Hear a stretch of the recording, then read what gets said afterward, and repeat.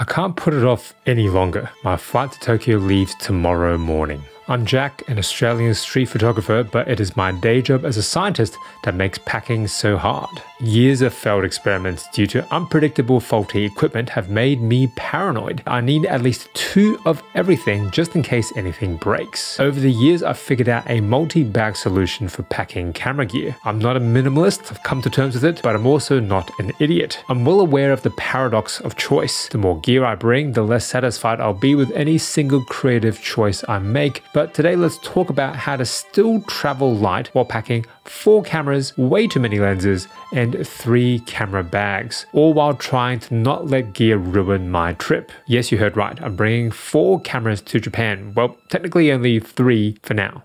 This video is not sponsored, but a big thank you to Craft for sending me some of the bags and accessories I'll be bringing to Japan. No funds exchanged hands. More on this later in the video, but first, Mystery Camera 1. Packing has become more complicated since starting this channel, and I'm now testing out the Nikon ZF and all the f1.8 Z primes, 35, 50, 85, as well as the compact 40mm f2 special edition. I don't use a hand grip for the ZF, I just use a leather half case, link in the description below. Real world use while traveling is the best way I know to review gear, but this setup is not ideal. It helps that I'm very comfortable with all these focal lengths. It's interesting that there's not too many reviews of these lenses or Nikon gear in general here on YouTube. And look, I might be part of the problem, which brings me to mystery camera number 2, which is not a Sony. There's just not enough space to pack all my full frame Sony lenses and the full frame Nikon lenses, not to mention the camera bodies. So this time I'm leaving my Sony kit at home. Camera 2 is actually the Fujifilm Mini Instax. It's my daughter's camera, but I'm in charge of charging it. This is the USB-C model, and I buy the film in bulk. About $1 a print. Hopefully it's on sale in Japan. And the best thing about it is that it's not actually instant. There's a micro SD card and you can just print the ones you want. As a raw shooter, when I first got the camera, I was a bit skeptical. Now I get it and understand how Fujifilm is printing money. Not just because of X106 pre-orders, but because the colors always look great out of this camera. I know it's film, but whether it's ambient light or flash, everything looks good. We buy our daughter an empty scrapbook at the start of the trip, and she fills it with an Instax print every single day until the end. It's a great way to keep a toddler entertained when they wake up really early in the morning, so that's a tip for any new parents watching. Even though it is a small camera, yeah, with the film cartridges, it takes up quite a bit of room, but everything fits into camera bag 1, Craft's 18-liter Pilot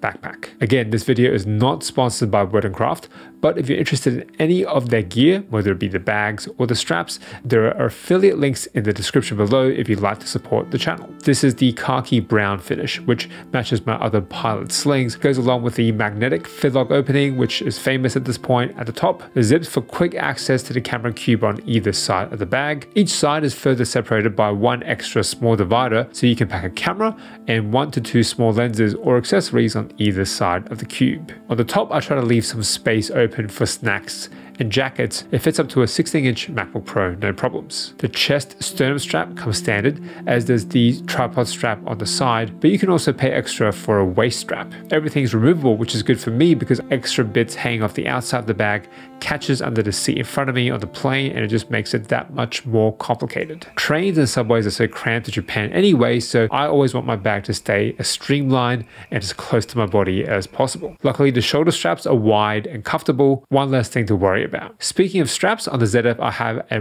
Craft parachuter strap in a camo paracord with an olive full grain leather shoulder pad. This uses Kura split rings to add to its vintage aesthetic, but there's also peak design anchors if you're in that ecosystem. I wear my straps crossbody.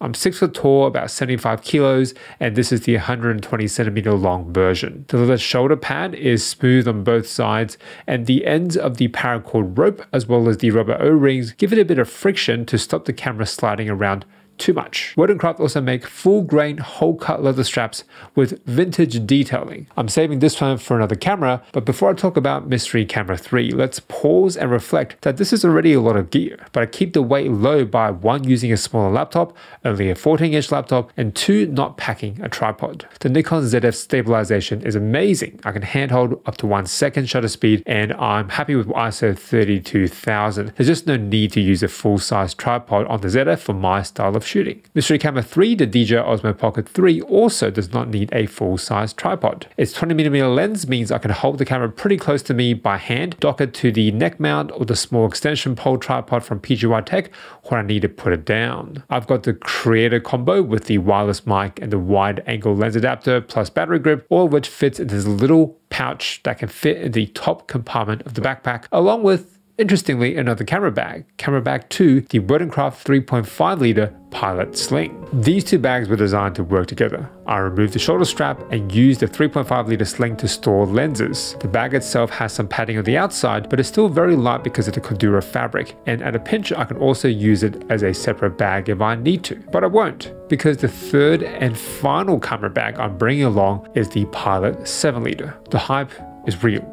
It's just big enough for everything I need, but small enough to stay out of the way. I flatten it and keep it empty in my checked luggage on the way there. Took out the iPad mini divider and just have one divider in the middle. ZF with one lens attached on one side, Osmo Pocket 3 and accessories on the other. Lens blower, lens pen, microfiber cloth. And I use this leather battery and SD card holder from Zaid Made, as well as an ST and micro SD card holder from JJC. I use pro-grade digital SD cards, Kingston and SanDisk micro SD cards, and back up everything onto 4TB Samsung T7 Shield SSDs. The rest of my accessories, that all goes into the backpack when going to and from airports and hotels. But for day trips or solo shooting, the 7 liter sling all the way. A small sling with a quick adjust strap is much more discreet in crowds anyway, and I'll blend in more with the locals than other tourists with huge backpacks on. Back to the 3.5 liter. It's a great backup, but primarily it's for storing lenses. 4 Nikon Z Prime and any M-mount lenses I want to bring along, whether it be the 35 Summilux FLE version 1